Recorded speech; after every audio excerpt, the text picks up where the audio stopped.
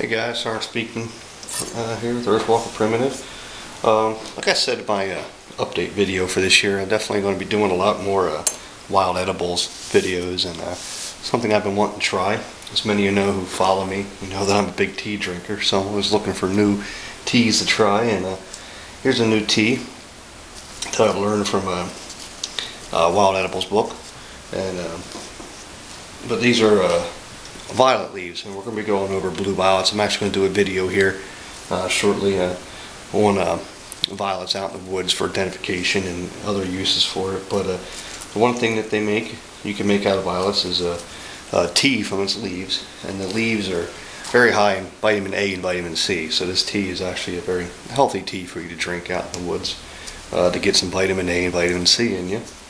And you know, we got the leaves here, and we dried them out. And so I'm going to go ahead and cut these leaves up. I got my pot on.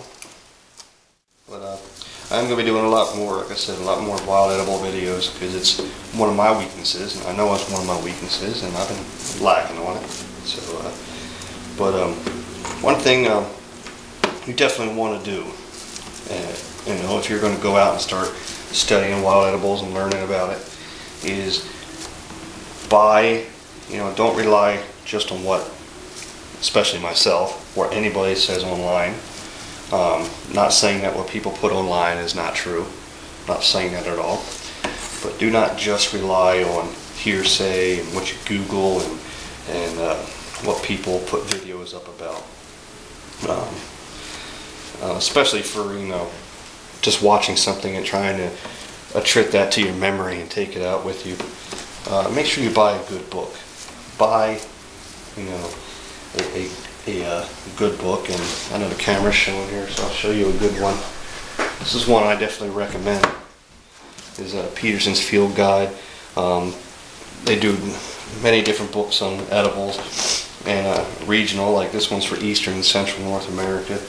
You know, find an edibles book for your area, because this book does a great job of describing flowers in edibles and the different uses, how to prepare them, and not only that, it gives you good references to lookalikes and things that are closely resembled to other edibles that are poisonous. You know, you want something in your hand, in the field with you, until you're 100% certain of the identities and recognition of certain edibles.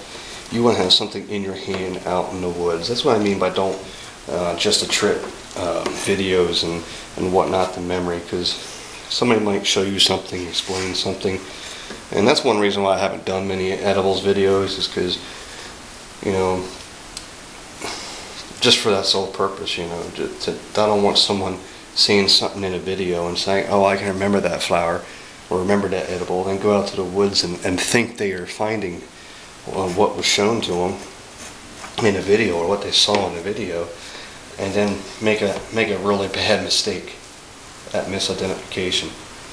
And so that's why, you know, it's important to have a good resource with you, and something that you can use out in the woods in your hand to really identify. And there's some bad resources out there, some good resources. So make sure you know, before you buy it, look at the book.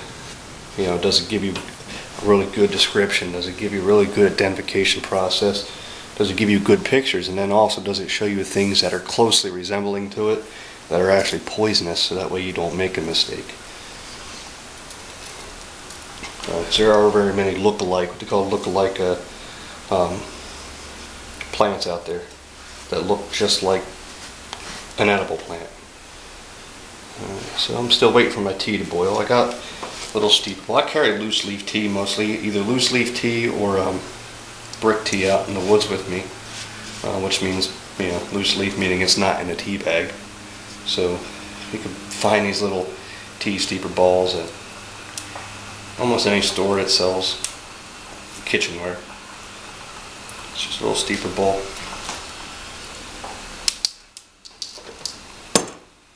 So we're going to try this out. Get a good dose of vitamin A and vitamin C. Now I I usually drink my tea with sugar, so I got my sugar bowl ready. Plus the book does say that violet leaves are pretty bland. So I want to have my sugar ready just in case. And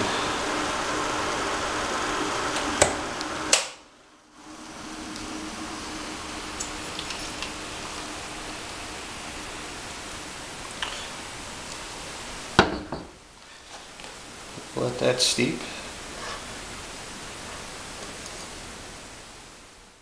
Okay, it's been steeping for a while. It's not a very dark tea and smells like fresh cut grass on a wet day.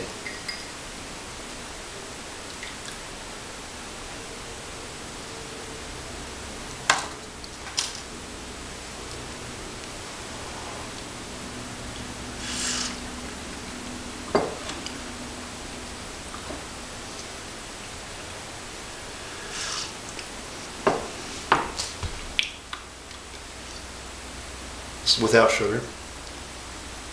And without sugar, it kind of tastes just about what it smells like. About a mouthful of grass.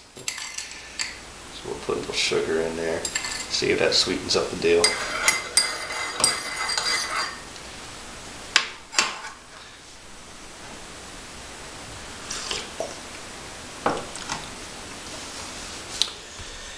Now it tastes like sweet grass. Well, anyway, that was an experiment. That was something I never tried before. It's not too bad. I mean, it doesn't replace my tea that I carry with me, but it's definitely something to consider. It's a wild edible, something that's out there. It's a natural resource that's growing, and it's free whenever you see it. And it's something you can harvest, and it's definitely something that'll give you vitamin A and vitamin C if you're in need of that. So the book does say that the leaves are rich in vitamin A and vitamin C. So give it a try. Make sure you go out, like I said, before you try anything, make sure you're able to positively identify anything when it comes to edibles.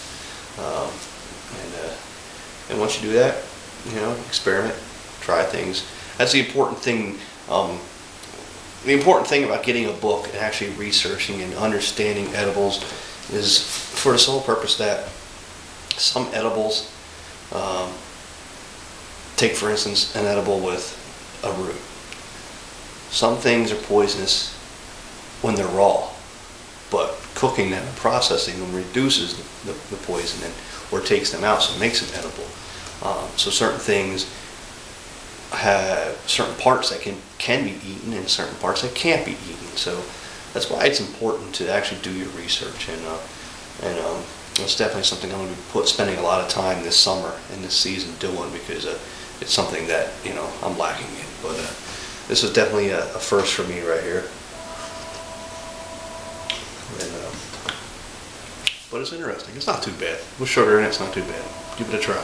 Sorry, speaking with Earth Walk Print. Thank you.